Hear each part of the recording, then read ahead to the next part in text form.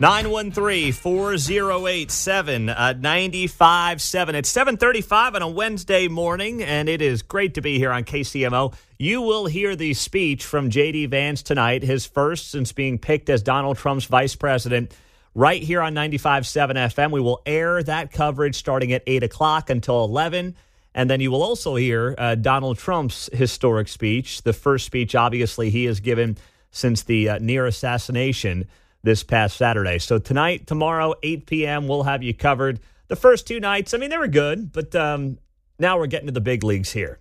All right, let's go to Shawnee. Leonard's on KCMO. Go ahead, Leonard. What's up, buddy?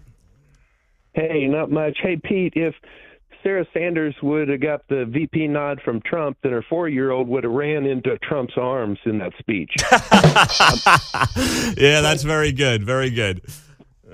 But hey, you know, in Nevada where Biden was talking yesterday, he was talking to everyone saying, here's what I'm going to do on my first 100 days of my second term. Well, he's got more than 100 days until the next term. Why doesn't he start right now to do it? The best time to plant a tree was 20 years ago. The second best is to plant it today. Why doesn't he do that right now in the next 100 days? You know, it's one of the things that when politicians, thank you, Leonard, say stuff like that, like, especially when they're in office.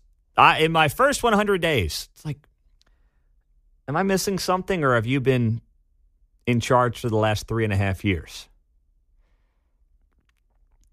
Right? I mean, that's what you're asking, and it just comes off so disingenuous, especially when you're a guy who's been in Washington, D.C. for half a freaking century with only a 4-year gap in there from January of 17 to January of 21, but half a century.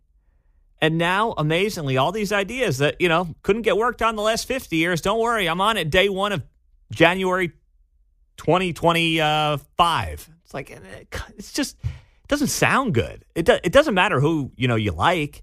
It just doesn't sound good when you have all that data. 50 years in elected office, 8 years as a VP, 4 years as a president. But don't worry, the best is yet to come, okay? The best is yet to come. Unbelievable. And if you didn't hear him, you mentioned last night, I haven't even touched on this yet, but Joe Biden did address the NAACP. And here's just a little mashup of what it sounded like. A lot of anythings. And you know when the anything gets broken out, we've got a train of thought issue. I know you say, Joe, you may not have a Congress. Well, guess what? You all told me I couldn't pass the Inflation Reduction Act. You all told me I couldn't face it. Anyway, we did it.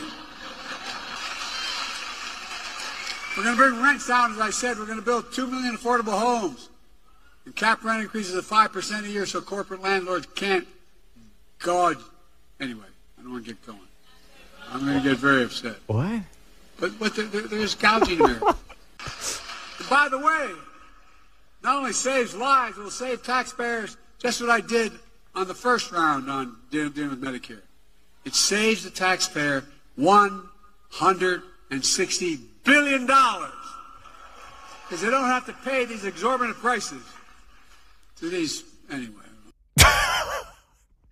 Got a lot of anyways last night with the NAACP. You know, and this comes just hours before this report dropped from the New York Post. This is this morning. This is just here in the last few minutes. President Biden held a tense Zoom call with dozens of moderate Democrats that was, quote, even worse than the debate, less than 1 hour before the assassination attempt on former President Donald Trump. The 81-year-old president repeatedly lost his train of thought on the Zoom call and was dismissive of Democrats' concerns about his 2024 reelection campaign following his debate performance last month. One person on the call said, quote, the call was even worse than the debate. He was rambling. He'd start to answer a question, lose his train of thought. He would just say whatever. He really couldn't complete an answer. I lost a ton of respect for him. Another member of Congress saying, quote, the president was rambling, dismissive of concerns, unable or unprepared to present a campaign strategy. Of course, that was moments before, sounds like an hour before, the attack on President Trump. So that means all this stuff with Biden has cooled off for a little bit. And if he gets through the convention next month, I mean, he's the guy. He's the guy. All right, how many of you are excited for Twister to come out? I know Mark's raising his hand in there. Mark's all fired up. The original is one of my all-time favorite movies. It was released, can you believe it, almost 30 years ago, May of 96. Well, Twister comes out today. Today's the day. Mark's all, he's lit in there, man. I need to go see it. I know. Just don't leave work early, okay? Yeah, don't scoot out on me before your job's over here. Well, The Hollywood Reporter writes this story about Twister. Excuse me, they're calling the sequel Twisters. So Twisters, which comes out today, Hollywood Reporter writes here that it's racked up positive reviews so far. Now, I saw the trailer. I thought the trailer was cheesy. I'm not, and it's hard because the original's so good. I wasn't a fan of the trailer, but I will watch it, and we'll have a full review at some point here. But here's what the Hollywood Reporter writes. The film chronicles an unprecedented outbreak of violent storms that tear through the American heartland and has characters spouting plenty of meteorological jargon. But the one thing Twister doesn't have. Come on, what would the woke Hollywood Reporter demand that the movie Twisters have and talk about? Homosexual relationship. No, they, thems. No, that's already covered. Yeah. What would they want in a movie about weather? Well, they want you to say that's all part of climate change, right? There we go. Ding, ding, ding, ding, ding. We've got a winner. The Hollywood Reporter writes here, the one thing Twisters doesn't have, a reference to climate change. They write here, this is rather surprising. The possible impact of climate change on tornadoes is complicated and still being figured out. But scientists seem to agree tornado patterns are changing. And in any case, the American Red Cross recently told ABC News the climate crisis is forcing the American Red Cross to respond nearly twice as many large disasters as we did 1 decade ago. So the Hollywood Reporter is very surprised, a.k.a. very upset, that climate change did not make the cut, John, in the new Twisters movie. It's interesting how they work that stuff in. I was watching one of my cop show dramas, and they're in New York, and they're looking for a perp who's not from this country, and we need to call ICE. Wow, they're busy. They got a backlog of all these conservative governors that want them to arrest illegals. So I'm like, I told them, did you see how they work that stupid thing in their little circular dialogue that they do? That's what they always do on these shows, somewhere right? in there they got to try to work it in. But here's what the director Lee Isaac Chung recently said on why there's no climate change references in the movie. Well, first off, this movie appeals to conservative America. We're the ones who actually live in Tornado Alley. And number two, he says here, the director Lee Isaac Chung, I just wanted to make sure that with the movie, we don't ever feel like it is putting forward any message. I don't feel like films are meant to be message-oriented. Talk about a bombshell. Whoa! All right. How about, let's get a golf applause.